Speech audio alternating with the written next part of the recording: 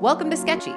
We take all the super complex stuff you need to learn and turn them into memorable visual stories packed full of everything you need to know on testing.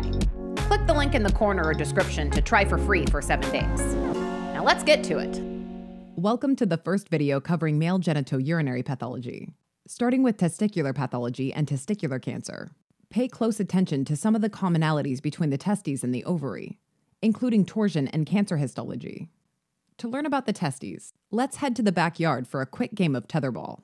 As you'll soon see for yourself, tetherball is way less fun when the ball is tethered too tightly, or even not tethered enough. You'll see what I mean. Let's start with cryptorchidism. In most baby boys, both testes have already descended from the abdomen through the inguinal canal and into the scrotum. When one or more testes has not fully descended, that's cryptorchidism. The missing testis may be located anywhere along the path of descent, from the abdomen to the inguinal canal. Usually one side is affected, but in about 10% of cases, it's both. It should be suspected if the testes are not palpated in the scrotum. Make sure to check the inguinal area though. The most common location for an undescended testis is right at the external inguinal ring, sometimes presenting as a visible mass in the groin. Cryptorchidism is like the tethered ball here, getting held back by the bully. Usually unilateral, and just uncalled for, really. Notice too how his pocket is pulled out, kinda depicting an inguinal fullness. Luckily, most undescended testes spontaneously descend by 6 months of age. Cryptorchidism is common in premature infants, occurring about 30% of the time. Though, by 1 year of age, the testes will usually make their normal descent. Cryptorchidism is usually an isolated finding. However, it can be a manifestation of an underlying anatomic, genetic, or endocrine disorder, especially bilateral cryptorchidism.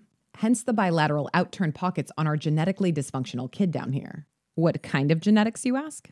Well, take a look at his classy Calvin Klein felt argyle sweater. 2 X's with a Y collar, representing the 47XXY genotype of patients with Klinefelter syndrome. This is the most common congenital syndrome causing hypogonadism in males. Patients with Klinefelter syndrome present with small, firm, hypofunctional testes, lengthened extremities, and cognitive impairment. In fact, see those trampled male simple trowels?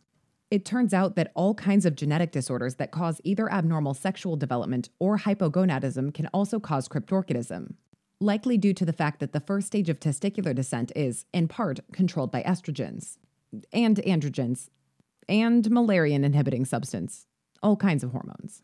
Cryptorchidism carries an increased risk of testicular cancer, particularly in the undescended testicle. However, unilateral cryptorchidism is also associated with a slight increased risk in cancer for the contralateral testicle too.